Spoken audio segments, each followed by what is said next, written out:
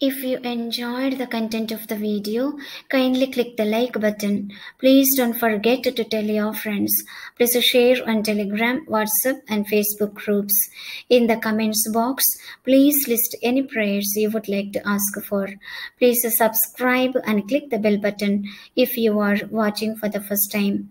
By clicking the bell button and subscribing, kindly assist us in expanding our channel. Thank you. To Mother Mary's Protection family, a very happy morning. I ask our beloved Jesus, Mama Mary and Saint Joseph to bless you all and keep you happy and healthy and bring you all joy today. Today's Catholic Mass readings and reflections, January 31, 2023, Tuesday of the fourth week in Ordinary Time. Memorial of Saint John Bosco, priest. Prayer to Saint John Bosco. O Saint John Bosco, father and teacher of youth, who labored so much for the salvation of souls, be our guide in seeking the good of our souls and the salvation of our neighbor. Help us to be mindful of all our actions and to practice daily our faith. Teach us to love Jesus in the Blessed Sacrament, Mary, help of Christians, and our Holy Father, the Pope, and obtain for us the grace of living and dying as friends of God, so that we may all be gathered together with you in heaven. Amen. Saint John Bosco, pray for us. First reading, a reading from the letter of St. Paul to the Hebrews, chapter 12, verses 1 to 4. Brothers and sisters, since we are surrounded by so great a cloud of witnesses, let us rid ourselves of every burden and sin that clings to us and persevere in running the race that lies before us, while keeping our eyes fixed on Jesus, the leader and perfecter of faith.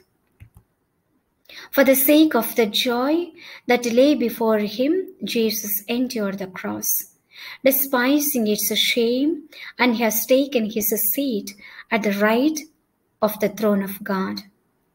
Consider how he endured such opposition from sinners, in order that you may not grow weary and lose heart.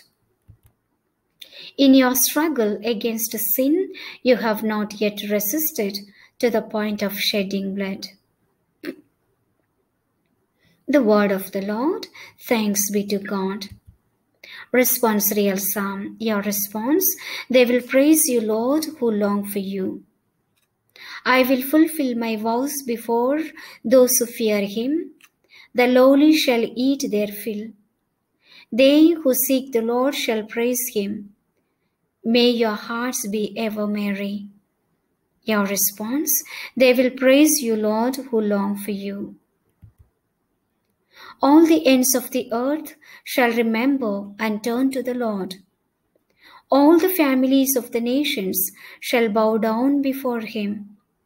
To him alone shall bow down all who sleep in the earth. Before him shall bend all who go down into the dust. Your response: they will praise you, Lord, who long for you. And to him my soul shall live, my descendants shall serve him.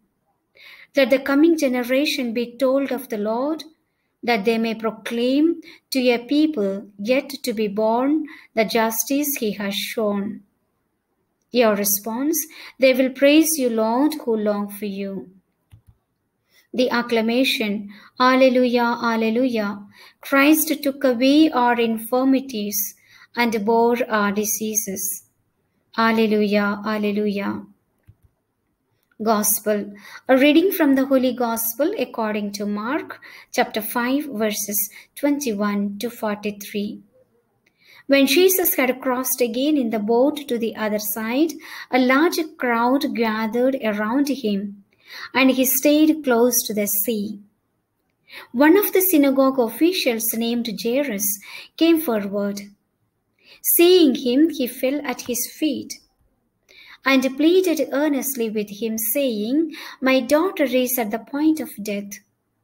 Please come lay your hands on her, that she may get well and live." He went off with him, and a large crowd followed him. There was a woman afflicted with hemorrhages for 12 years. She had suffered greatly at the hands of many doctors, and had spent all that she had. Yet she was not helped, but only grew worse. She had heard about Jesus and came up behind him in the crowd and touched his cloak. She said, "If I but touch his clothes, I shall be cured." Immediately her flow of blood dried up. She felt in her body that she was healed of her affliction. Jesus, aware at once that the power had gone out from him, turned around in the crowd and asked, "Who has touched my clothes?" But his disciples said to him, "You see how the crowd is pressing upon you, and yet you ask, 'Who touched me?'" And he looked around to see who had done it. The woman, realizing what had happened to her, approached in fear and trembling. She fell down before Jesus and told him the whole truth. He said to her, "Daughter, your faith has saved you. Go in peace and be cured of your affliction." While he was still speaking, people from the synagogue official's house arrived and said, "Your daughter has died. Why trouble the teacher any longer?" Disregarding the message that was reported, Jesus said to the synagogue official, "Do not be afraid, just have faith." He did not allow anyone to accompany him inside except Peter, James, and John, the brother of James. When they arrived at the house of the synagogue official, he caught sight of a commotion, people weeping and wailing loudly. So he went in and said to them, "Why this commotion and weeping? The child is not dead, but asleep." And they ridiculed him. Then he put them all out. He took along the child's father and mother and those who were with him, and entered the room where the child was. He took the child by the hand and said to her, "Talitha kum," which means, "Little girl, I say to you, arise." The girl, a child of 12, arose immediately and walked around. At that they were utterly astounded.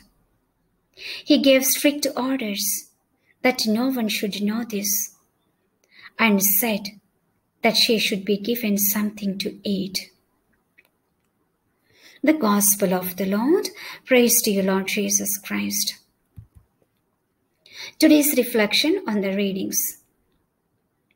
My dearly beloved friends, everyone in the world works for money, recognition, praise, or a medal. Some of us occasionally praise God, but we do so in our hearts because we believe our efforts and our work are admirable. Few people fully credit God with all that they accomplished while acting in the Lord's name. However, our human minds are limited, and so is the glory we give to God. Nevertheless, dear friends, in order to bring Jesus' people salvation and glory, our Lord endured the suffering of the cross. Jesus possesses such power, yet he does not use it to exalt himself. Jesus did indeed receive glory when the Father raised him to sit at his right hand. So, dear friends, from today's Mass readings, Jesus is teaching us to love, accept, and embrace everyone as fellow children of God and to bring healing and peace in His name. Finally, God will exalt us to His kingdom on the last day. Let's have faith, my dearly beloved friends, because it is the only thing that will help us move from a life of fear to one of peace, from one of suffering to one of healing, and from a place of wandering to one of being near Jesus. And from a place of wandering to one of being near Jesus. Since each of us is on a spiritual journey, let's hold hands in prayer and walk side by side. Prayer.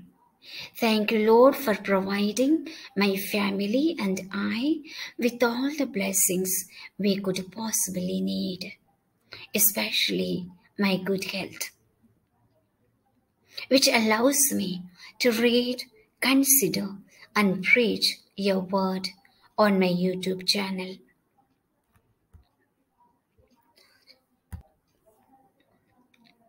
Lord, continue to bring your healing powers to us. All who believe, pour out your Spirit on them. And for those who need, give them your help, your healing, your hope, and your peace. For the glory of your name and the Father. May Almighty God bless us, the Father, the Son, and the Holy Spirit. Amen. Dear friends, let us meet in the next video with another new healing and life-giving message. Until then, may our gracious and loving God watch over you and keep you safe from all harm. Dear friends, by clicking the bell button and subscribing, kindly assist us in expanding our channel. Thank you for watching. God bless you.